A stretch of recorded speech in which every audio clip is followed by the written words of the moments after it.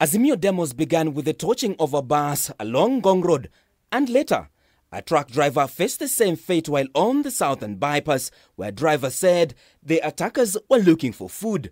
Wale maskari wakajaribu kuwa manage, askari wakazidiwa wakakimbia.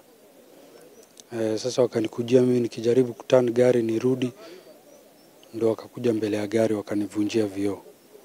So mimi nikajaribu kutoroka, wakanipiga lakini nikakimbia. Wakahakisha gari. In Mathare, tear gas bellowed in the cloud as the protesters engaged police in running battles.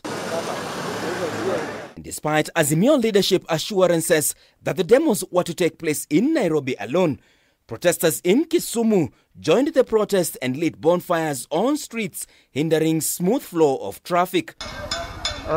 At exactly 1 p.m, in what would turn out to be a decoy meant to stall the police, Azimio leaders' convoy left Lavington into Kawangware Estate, then Kangemi, before diverting into Wayakiwe, where police in several Land Cruisers began trailing the leaders. The convoy would join Kiambu Road, where they laid a siege, ending the march with tear gas renting the airwaves. It would emerge that Odinga, Karua, Kalonzo and other coalition leaders were not part of the convoy. Nairobi Senator Edwin Sifuna and his counterpart from Kitui, Enoch Wambua, who had earlier been tear-gassed at the city centre, were the ones on the convoy.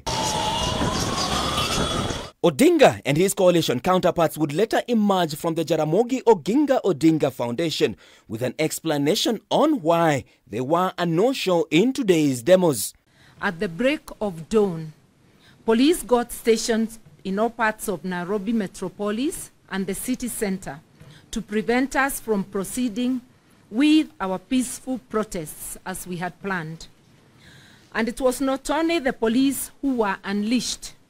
As we had earlier warned, hooligans hired by the Kenya Kwanza illegitimate regime were unleashed to cause mayhem and destroy property and blame it on our peaceful protest. Karua says that security attached to Wiper leader Kalonzo Musyoka and Raila Odinga had been withdrawn, alluding to a convoluted assassination plan targeting the Azimio leaders. This is significant because those two offices are guaranteed security by an act of parliament. It is not gratuitous.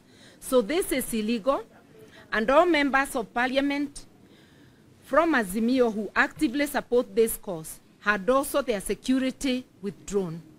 This is suspending the constitution illegally, engaging in intimidation and blackmail.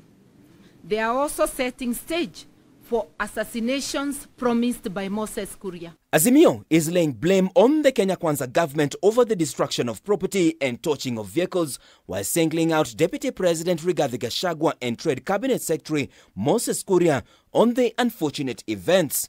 This too was a product of the meeting in Thika. It was a pursuit of the prediction by Moses Kuria that in the course of this protest, Ali Harvey Oswald would emerge and assassinate Azimio leader, as was done with President J.F. Kennedy. It was also in line with the grim predictions of Gachagua about our peaceful and legitimate protests. Leo kumetokea ghasia ambazo zimetokea, sisi wana Azimio hatukwenda kule. Huo halibugo umetokea ni wale vijana ambao walisanywa jana usiku. Azimio is further arguing that the new brands of maize flour sold at supermarkets and pushed by the Kenya Kwanza regime are GMO products. At least 46 people were arrested across the country during today's demos, according to Interior Cabinet Secretary Kithure Kindiki. But even after police foiled their protest on Tuesday, the coalition maintains that they will be back to the streets this Thursday. Martin Opio, K24 TV, Nairobi. Baba, sini wa baba.